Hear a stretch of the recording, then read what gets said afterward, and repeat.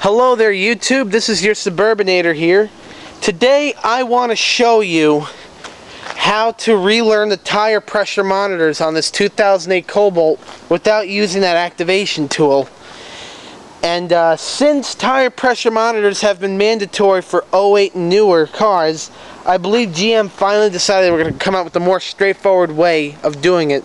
Because the way it used to be was some cars you had to use the magnet, others you actually needed the official GM scan tool or the $12,000 snap-on tool.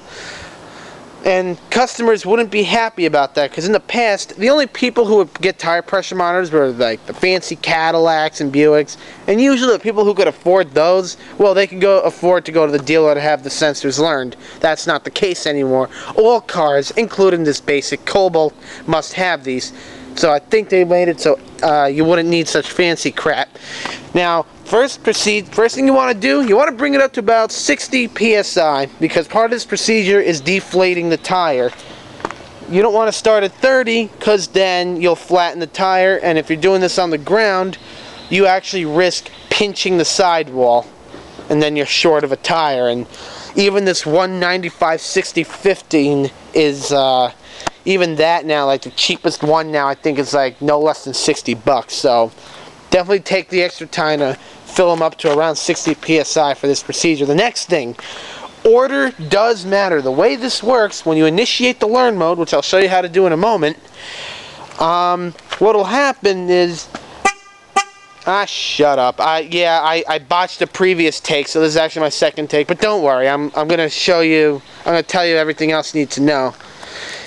So, left front,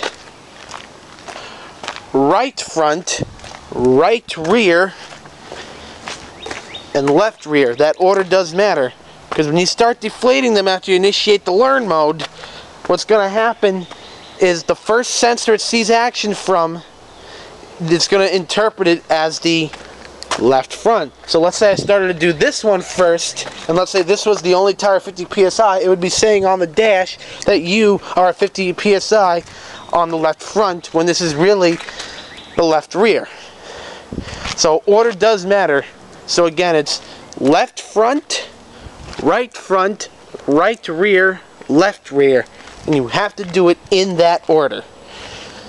So I am at 60 psi now, or maybe a little less. Like I said, this is actually a second take. I botched the first one. Okay. Make sure I have a charged battery too, of course. Yeah. Door ajar. Really? No shit. Service tire monitor. Yeah, well, what do you think I'm doing right now?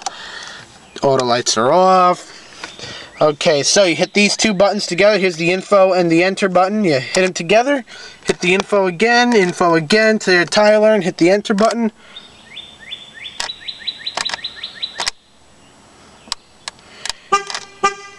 Tire learn on. Yeah, you just have to hold it down a bit. So, you're going to start at your left front. And you keep doing this till you hear a horn chirp. There you go. And move right on to the next one.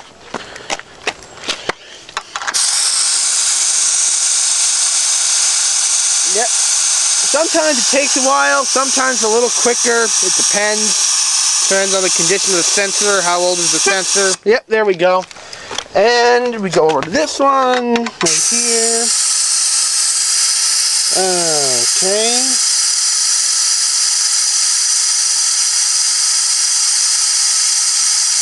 Any day now. Like I said, this takes a little time sometimes.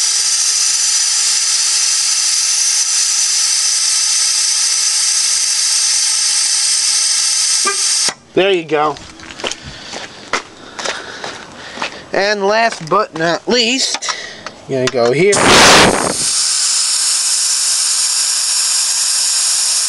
And now once you do the last tire, it's gonna be a double chirp, maybe even a triple chirp. There you go. That means, okay, it tells you right here, learn is complete. Just hit the info button, go through your other options. Now you're back in normal mode. Turn the key off.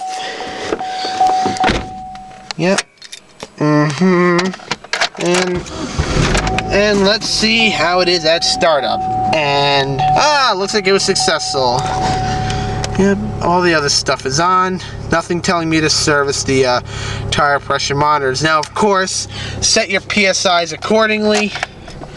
Whatever the recommended is. I like to go a couple over. I know they usually recommend 30. I like to keep 32, 35, depending on the tire. A little less rolling resistance, but don't get too caught up in that. And that's all I really wanted to show you. And I hope this was helpful.